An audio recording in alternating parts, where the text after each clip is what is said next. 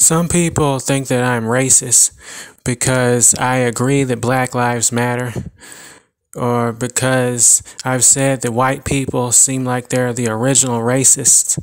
So I'm going to say something that is racist depending on your point of view.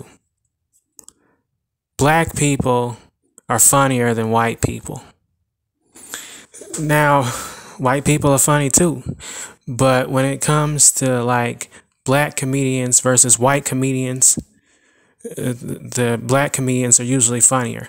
Or if it's like a black skit and a white skit, black skits are usually funnier than white skits.